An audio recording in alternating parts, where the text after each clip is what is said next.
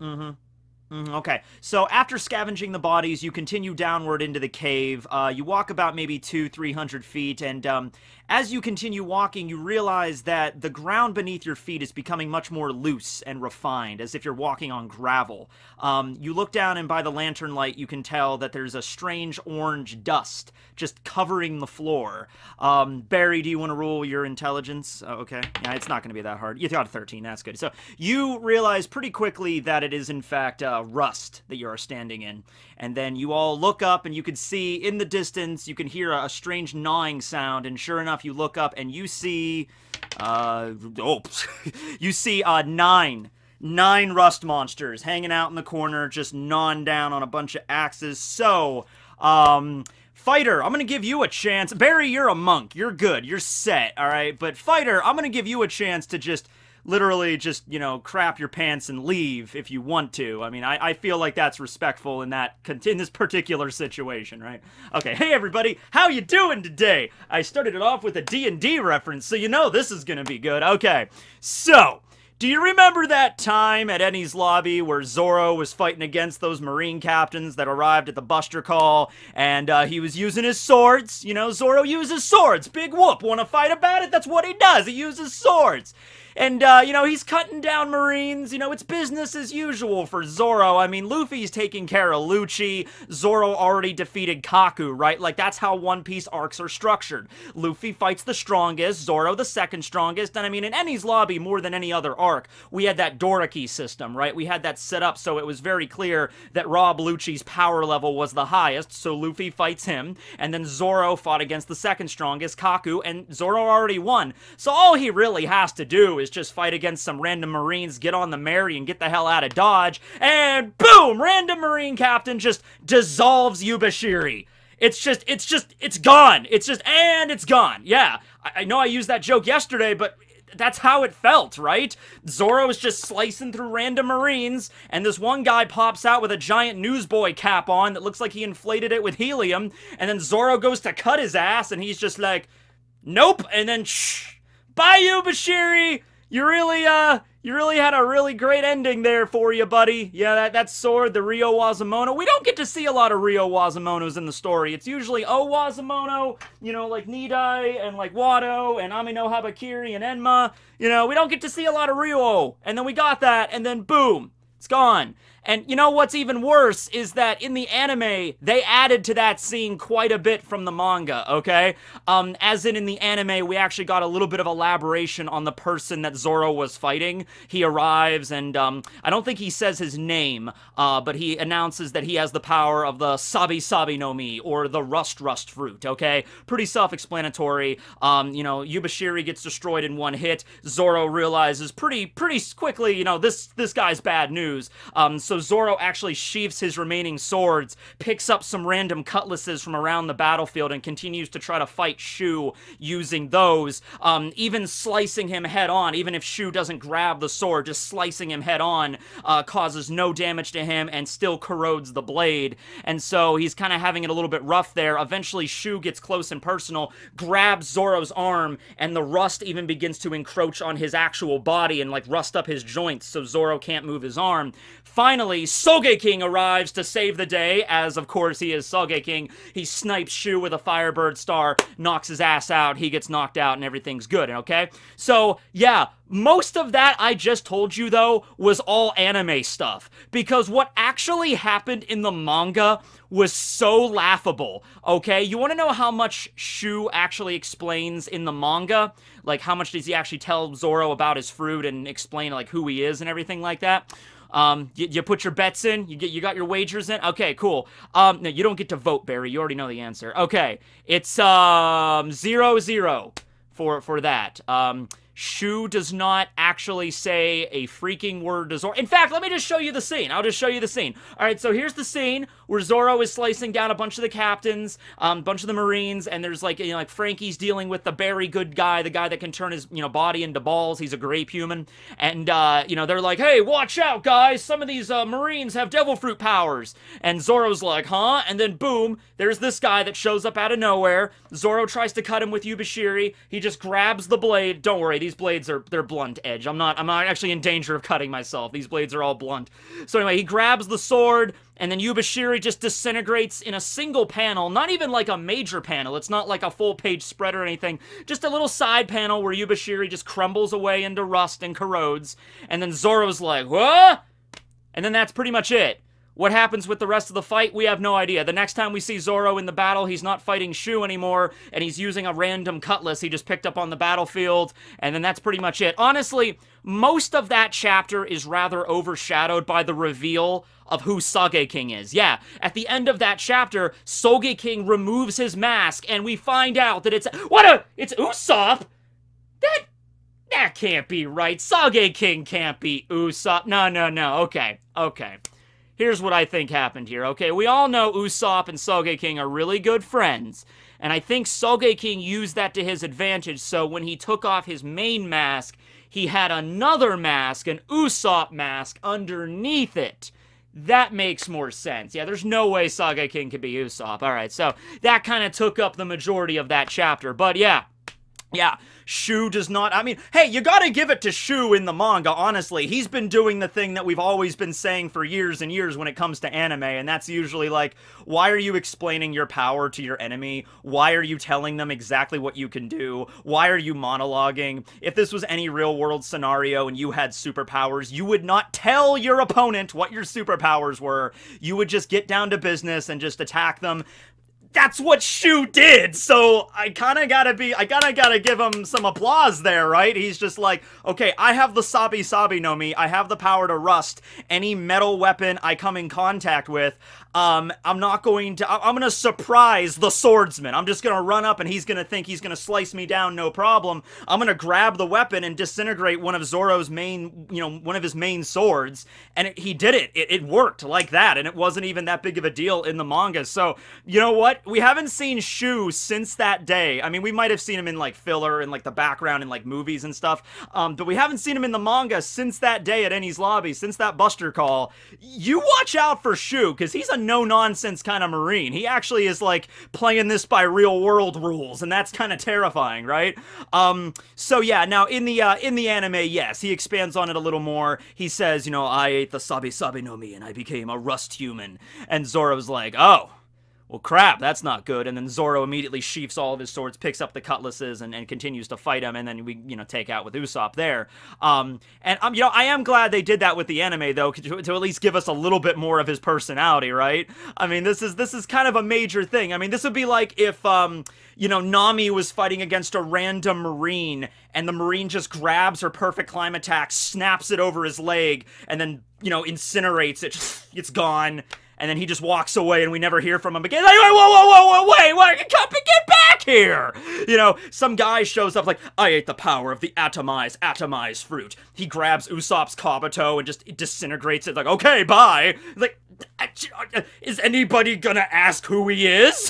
What does he do? What's his favorite color? Like, I wanna know some stuff here, right? Okay, so, talking about rust, I looked this up for this video. I wanted to do a little bit of research into it. Did you know rust is actually really complicated? And corrosion. That's the first distinguishing thing I had to look up, rust is a byproduct of corrosion, or like the end process of corrosion leads to rust. There's actually different end processes with corrosion. It's just rust is the most common, and I knew oxidization had something to do with this, metal coming in contact with moisture and oxygen, and that does play a role, becoming oxides and stuff, and there's a lot more chemistry involved in this than I originally thought. I don't know what I was expecting, like, type in rust on Wikipedia and be like, when metal comes in contact with water, it turns brown and falls apart. Well, when you're talking about iron, that's pretty much the case, and byproducts of iron such as steel, although there are types of, like, stainless steel that are a little bit more immune to corrosion. Like, here's an interesting little thing I saw here, where you have different kinds of metal, and then you have stainless steel on the bottom, and you can see the differences of corrosion between each one.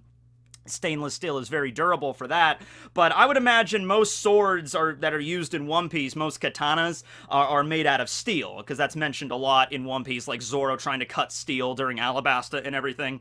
So, yeah, at any rate, though, even if you want to say that, I mean, like, when we're talking about devil fruit powers, it's more like embodying the essence or the meaning of something. So Shu has the ability of the rust fruit, so he has the power to rust any kind of metal, even a metal like stainless steel that's very durable. And I also looked into it and I could tell that there were even some types of metal where the surface layer of the metal might corrode and look rusted, but it actually doesn't penetrate to the core of the metal. So there's actually some steel structures you can see in the world that look heavily rusted, and on the surface it looks like, oh, that doesn't look safe, it looks like it'll just fall apart. But in reality, it's just the surface layer, like the actual metal at its core. Maybe some, like, engineers or some chemists could light this a little bit more illumination here, but really it just, there seems to be different kinds of levels to this. But in the context of One Piece is what I'm saying, the guy that has the Sabi Sabi no Mi, yeah, and just to keep it simple, pretty much any type of metal he comes in contact with, you know, is going to rust to the core, rapidly corrode to the point where it just disintegrates. And sure enough, Yubashiri, once again, Yubashiri, Ryo Wazamono grade sword, skillful grade sword. There's only about 50 of these in the entire world. And how long did it take Shu to disintegrate it? Like a second? Less, you know, really. It didn't take any time at all, and later on we see it, Zoro, because it doesn't disintegrate right down to, like, the hilt. There's a little bit of it that's still left, and it's, like, begins to disintegrate right about here. So Zoro still carries it in its scabbard all the way up through Thriller Bark. You still see him using, you know, having the sword on him, because it just feels right to have 3 swords. But by the time he gets to the end of Thriller Bark and he gets Shusui from Ryuma, he buries Yubashiri in the, you know, the cemetery on Thriller Bark where the Rumbar Pirates are buried, which is good. I'm glad that they didn't at least, like honestly, the burial for the sword is a lot more dignified than the destruction of the sword itself. Like, if any of Zoro's swords got destroyed right now in such a weird, like, really just, like, glanced over kind of way, like, oh yeah, the Straw Hats are fighting against the Marines, and oh yeah, Zoro's sword is destroyed. Anyway, going over here, you know, if that happened now, or if the Wado, or, well, I don't have the Sandai up here, but the Nidai Kitetsu, if he gets that, or the Enma, like, he's fighting against King or Kaido, and he's like, alright, bring it on, and then King just grabs the Enma and just snaps it, or just bends it and just breaks it. Zoro's like, what was the point of me getting this thing now, you know, right? So, yeah, I mean, it would be really, really weird if that were to happen to any of Zoro's swords now. Even the Sandai, which the Sandai is a Wazamono, it's the lowest rank, but if the Sandai is going to get destroyed and we get the Nidai, we get like an upgrade, I would still want the Sandai's destruction to at least be a couple of panels, you know, at least a full page or something, you know, because that's kind of a big deal, right? And maybe Oda felt that way. Maybe Oda, I mean, he had a lot of stuff to go through with the Battle of Enies Lobby. Maybe he just wanted it to feel like, hey, no, the Straw Hats are really getting overwhelmed here. The Buster Call's going on. There's a lot of captains that are involved here, the Marines. So it would make sense that they would get, you know, they would have some Devil Fruit powers and they would get, you know, some serious damage from that. In Zoro's case, one of his swords got destroyed. But then maybe at the end of Thriller Bark, Oda's like, okay, I did kind of cheat people out of that. I did kind of just gloss over that really quickly. So I'll have a scene at the end of Thriller Bark where Zoro, he takes Yubashiri, he ties like a string around it, and he puts it into the ground, and he's like, you know, Brook's there with him, and Brook's like, oh, what is that? He's like, it's a dead sword, Yubashiri. I'm sending it to rest here too, if you don't mind. And then Zoro, like, prays to it. And I'm like, alright, that was a pretty touching scene. That was a good scene. It's not like Zoro's like, well, I got Shusui, don't need this piece of crap anymore, and just tosses it in a scrap yard and leaves. He pays it due respect. And he, like, you know, was like, okay, you did your job well, Yubashiri. We fought in many battles together. If I ever run into the Shu guy again, Zoro needs to fight this asshole again, alright? Zoro needs to have a moment where all the Marines are attacking, and Zoro sees Shu, and he's like, whoa, no. We're gonna get back for this guy, right? And then Shu's like, you can't hope to defeat me, Pirate Hunter, without a blade. That's when Zoro just walks toward him and just rolls up his sleeves, doesn't even pull out his swords. He's like, oh, I don't need a sword to beat your ass down. Room armament hockey, like, no sword style. Yubashiri's retribution. Boom! And it just, like, obliterates him in one attack. That would be cool. Now, What about what Shu did in the anime, though? What about the whole muscle joint thing rusting? Because keep in mind, you know, his ability, much like the rust monster in D&D, you know, like, if you approach, like, 10 rust monsters and you're a fighter decked out in, you know, chainmail or plate mail, and you got sword, this is my great axe. I call it Soul. It will cut through everyone with the mighty sun. And then, you know, it's like, okay, rust monsters are, like, gwomping you from every direction. Okay, no, that's not good, right? So that's dangerous in that case, but if you don't have if you don't fight with metal weapons, if you're like Luffy, then Shu's ability is absolutely worthless. You know, if he can't rust flesh like we saw in the anime, one punch from Luffy, but he's like, boom, and then he gets knocked down, and so his Devil Fruit was completely useless. So, I think that's why the anime department gave him that extra ability, because it's like, oh, okay, so all the opponent has to do is just fist fight him and then they'll be good. But like, oh, no, he can rust other things too. And this is not the first time we've seen this. We've seen other Devil Fruits as well go beyond the bounds of just like, what they're normally meant to be. Like, look at Califa, this is another Enies Lobby Devil Fruit. Look at Califa's, you know, soap fruit, okay? So, yeah, it gives her the ability to control suds and create suds to like obscure and like slip people up and everything, and that's all that suds and soap can really do in our world. You know, you can have like a soapy floor that you trip on, or you can make bubbles to like obscure yourself. But Oda takes it a one step further and like, no, it also has the ability to turn people into that super smooth, you know, soapy, you know, transformation where they can't even stand up. You know, I don't care how much soap you rub all over your body, you're not turning into this, right? That was Oda's little creative license there. So I can understand that with the rust fruit as well. It's like he literally embodies the process of rusting. Rusting means, you know, you're corroding, your, you know, joints get stiff, or things like gears and screws get stuck and they can't move as well, and so they carry that onward not just from metal, but if they touch you, then you also get your joints rusted and you can't move your arm. Now, in the anime also, when Shu got separated from Zoro, when Sage King blasted him with the Firebird Star, the rust disappeared off of Zoro, so it was one of those things where it's like you have to stay in contact. So I honestly think, yeah, that's honestly a pretty balanced Devil Fruit ability. If you fight with metal, you're done. He has a massive advantage. If you don't fight with metal, it's not like you get an immediate victory on him, but in order for him to use his Devil Fruit, he has to stay in contact with you. Alright, and as long as he's not an idiot and doesn't explain to the people his weaknesses, honestly, in that battle, more than anything, you know, it was the fact it was a group battle. You know, Usopp showed up and saved Zoro. If it wasn't a group battle, if it was just one-on-one Zoro versus Shu, Zoro would lose a sword, and then he'd be like, oh crap, I can't fight with swords anymore. He would have to sheath them and then fight with his bare hands, and then Shu would rust his joints.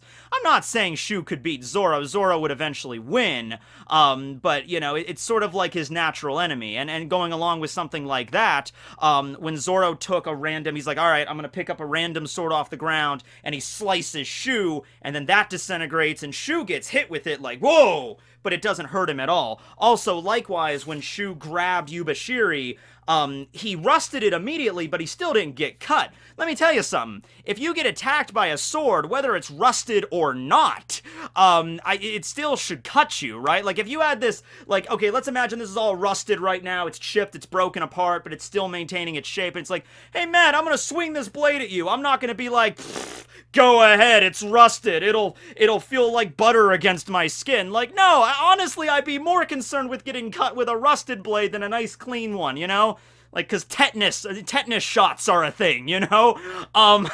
So, yeah, like, so I'm thinking either one of two options here. Either, number one, Shu's ability allows him to become completely impervious to any sort of metal. So the very, like, millisecond that any sort of any sort of metal comes in contact with his body, it instantly corrodes into dust. Like, just... and so he doesn't get cut at all. Doesn't matter if he's, like, grabbing it, doesn't matter if he's blocking it, or if he gets taken off by surprise or anything.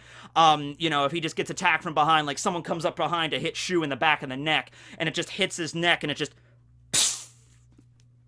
Aha! You know, like, it would be that easy. So that's one option, that the fruit has, like, an automatic defensive thing. The other option is... you know, he is a Marine captain, he does rank pretty high, I'm not saying he knows armament hockey at this point in the story, but, you know, Tekai maybe, which is a Rokushiki technique, which is a technique we just learned about during Water 7 in Eni's lobby. So, and we see some other high-ranking Marines use that ability. So maybe it's not the Devil Fruit, maybe it's like he's using Tekai on his hands, grabbing the blade so he doesn't get cut, and then using the Sabe powers to disintegrate. When Zoro cut him across the chest, he wasn't defending himself with his hands, he was defending himself with Tekai, hardening his flesh, and, you know, Zoro didn't know armament hockey at this point either, so it was just a regular sword against Tekai. He couldn't slice through his flesh, and then it disintegrated. So, one of those two options. At any rate, I mean, Shu is somebody that definitely trains with his powers, you know, and he knows what to do, and he knows, he's like, hey, I'm gonna, you know, I'm fighting against the Straw Hats. Hey, what about Pirate Hunter Zoro that goes around using 3 swords? I would love to get one of those rusted and corroded. I imagine that's what, like, Shu does. He's like, can't wait to run into a really strong fighter, thinks they're so badass because they have an Owazamono sword, and then just, boop, tss, disintegrated.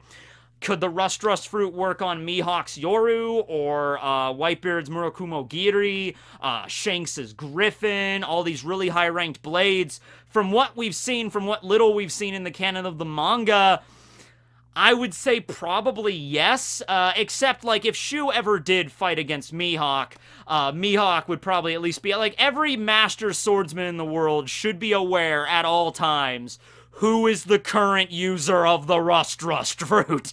It'd be like, that's #1, you know, like, when Mihawk was training with his master, whoever that was, he'd be like, alright, Mihawk, just keep in mind, this is the current user of the Rust Fruit, alright? You know, whenever and especially since Shu is a high-ranking Marine, he was a captain 2 years ago, so I would imagine he's, like, been bumped up in ranks, maybe he's a Commodore now, or maybe the prestigious Rear Admiral, maybe Shu is a Rear Admiral right now, who knows? But he's probably higher rank.